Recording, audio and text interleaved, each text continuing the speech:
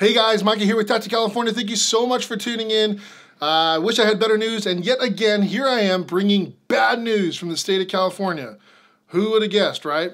Well, if you haven't watched the GUNPOCALYPSE video, I'll leave a link down in the description box below where I list some very specific bills that were going to Jerry Brown's desk. Now, Jerry Brown is our governor here in the state of California, and he has officially signed many of them, the worst of them. Some people are saying, well, he signed half and he vetoed half. Well, half the ones he vetoed, who gives a rip? It wasn't going to affect anybody. But I will say this, I'll start off with some good news. The 80% receivers not being firearms, thanks, Jerry Brown. I actually really appreciate you vetoing that one. I like 80s. I have 80s. And I like the fact that I don't have to register them as firearms, and that even just having an 80% receiver or even kind of a mysterious block of aluminum could be construed somehow as a receiver or as a firearm. I didn't like that at all, so I'm really thankful that Jerry Brown vetoed that one. So thanks, Jerry Brown, for vetoing that one. The other ones, who cares?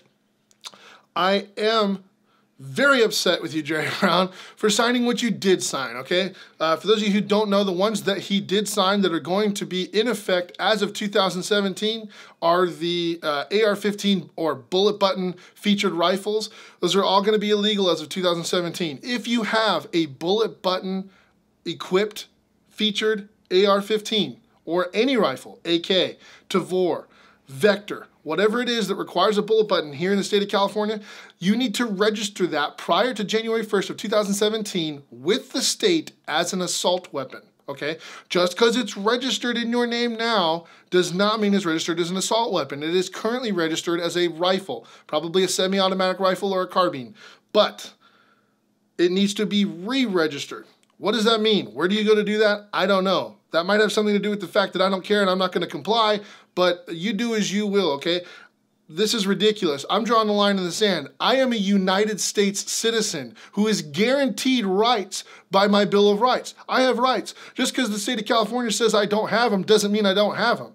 The state of California can call a peanut butter and jelly sandwich a bologna sandwich, and I know it's still a peanut butter and jelly sandwich. You can call it whatever you want. Call it bologna.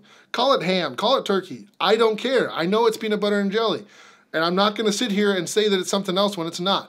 You cannot take away my rights. I'm not saying that in some like mean, violent way. You can't take away my rights and I'm pissed and I'm shaking my fist. No, I'm saying you actually can't. You factually can't. You legally can't. Whatever you're putting into law that is against the Constitution of the United States doesn't work. It's not a law that can be followed. I can't violate my United States citizenry in order to comply with the state of California. I can't.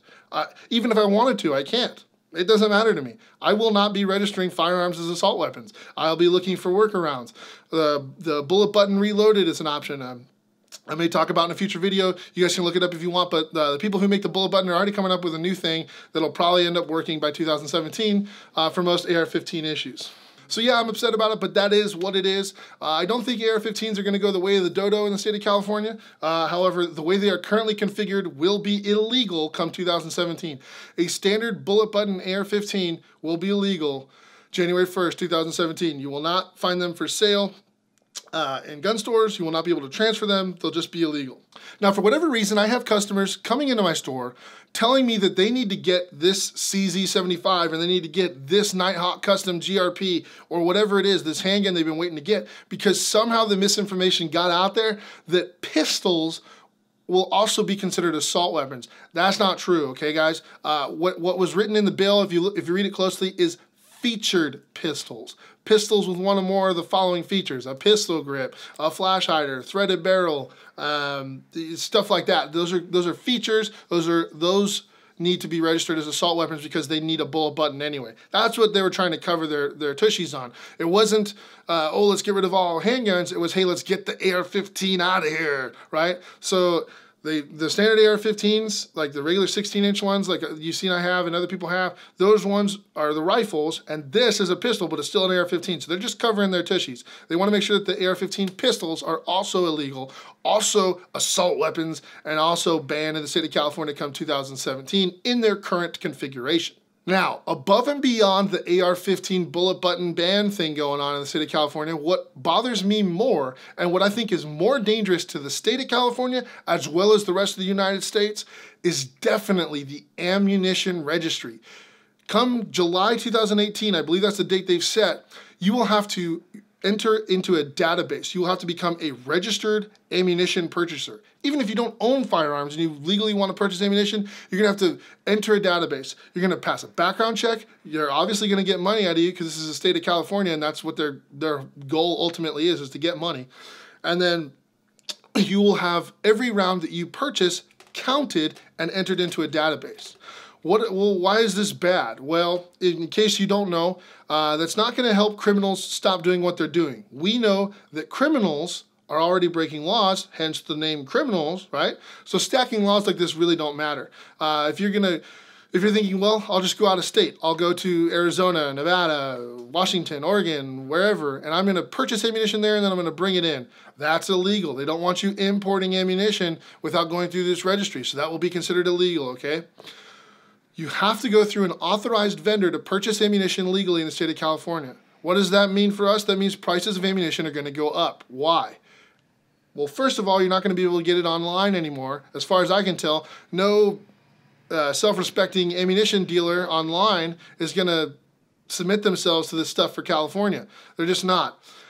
The dealers like myself, the store I work at, VC Defense and Turner's and Cabela's and all that kind of stuff, all these people are going to have to pay the state to become one of the approved authorized vendors, okay? So we're going to have to pay money. What does that mean? The cost of ammunition is going to go up. That cost gets passed to you somewhere. I can't eat that cost. Cabela's can't eat that cost. Turner's can't eat that cost. Stores can't eat these costs and stay in business. That's not how business works. So the cost gets passed to the consumer. So prices will go up in ammunition.